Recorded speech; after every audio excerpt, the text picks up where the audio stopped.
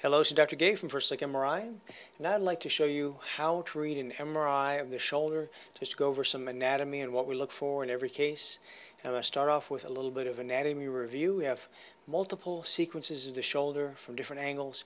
This one we are looking straight on, so it should look pretty familiar. This is the humeral head. It's round and it rotates.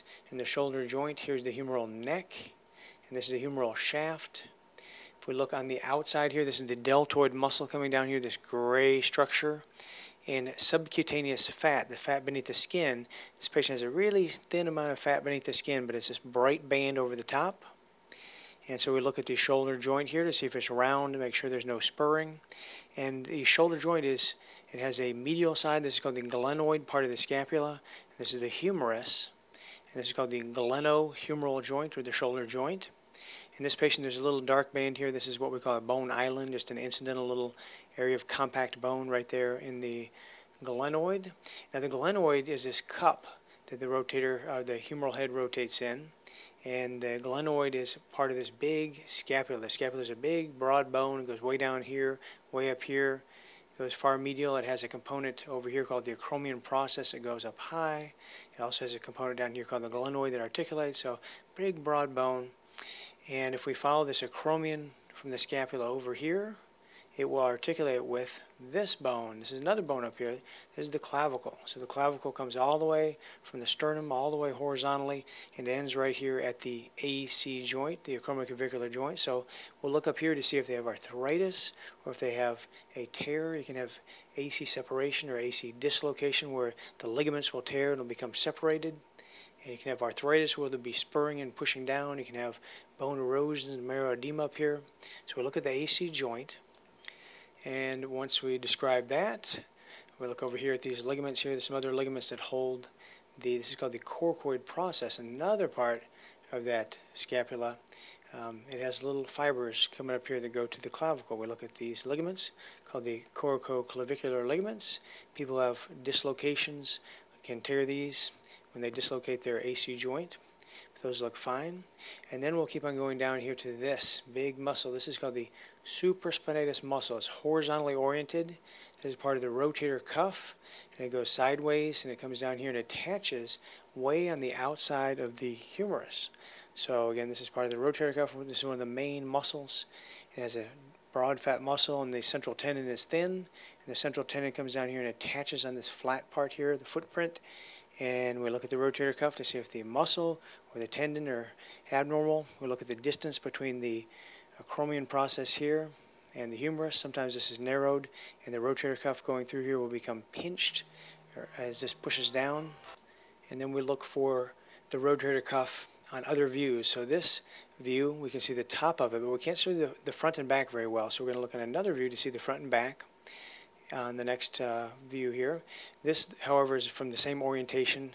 On this view, we see the rotator cuff, but we also see something else here. This is called the labrum. So the labrum is a little black wedge, a fibrocartilaginous band that goes around the rim of this cup. So the glenoid is the cup. If we go back to this one here, we see a dark area here at the top. We see a dark area here down at the bottom. These are parts of the labrum. We have another view here to see the labrum again. On this view here, the bone is bright. This is the cup, bright, and you see these dark areas on the top or bottom. This is the labrum.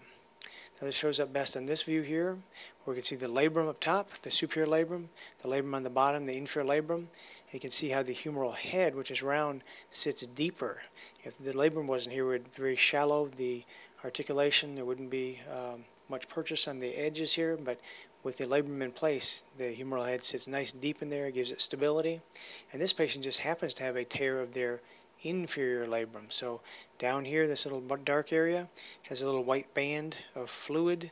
This is a torn inferior labrum. You can see at the top there's a little subtle band of brightness, but this is just cartilage going in between there. And this is fluid going into a tear. So we look at the labrum, the superior and inferior labrum, and we look on another view here to look at the anterior and posterior labrum. So this is a view where we're looking from the top down. This is the front, outside, and back. And this is the humeral head again, the round ball, and this is the cup it rotates in. We can see some of the rotator cuff muscles in front and back, and the rotator cuff has muscles in the front and a black tendon that attaches here, and then muscles in the back with a thin tendon that comes over here and attaches back here. So the rotator cuff can move the humeral head internally if this contracts, can move the head posteriorly if this contracts, and can move the arm out if that top muscle contracts. So that's the rotator cuff around the outside. The deltoid muscle is this big muscle out here that's very superficial. And now we're back to this joint, the glenohumeral joint, and that labrum that's torn. We can see this really well now here. This is the anterior labrum, and you can see this bright band of fluid that's white going beneath the bone and this labrum that's torn and uplifted. And then the posterior labrum is a small little thing here. It looks a little funny. That's the posterior labrum and the anterior labrum. So those are the main things we look for. And just to recap, we look for the AC joint. We look for the rotator cuff. We look for the glenohumeral joint for arthritis and marrow abnormalities. And then we'll also look finally for the at the labrum here to see if they have a labral tear. And thank you very much.